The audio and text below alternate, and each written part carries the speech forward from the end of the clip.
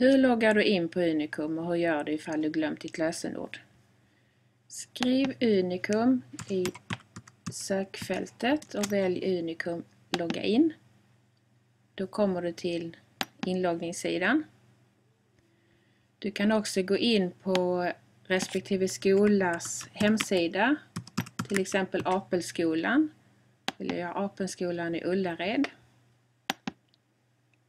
Här finns det en länk på första sidan som där det står digital IUP och där kommer du direkt till inloggningssidan.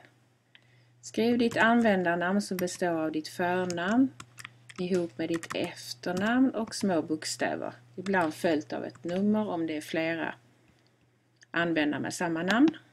Skriv in lösenordet. Om du har glömt lösenordet klickar du på PS har du glömt ditt lösenord. Då skriver du ditt användarnamn eller personnummer. I det här fallet elev Tesson 18. Och klickar på begär nytt lösenord. Då skickas det till den e-post du uppgett i Unikum. Och då får du en länk som du ska klicka på. Och sen får du ett nytt mail med det nya lösenordet. Lycka till!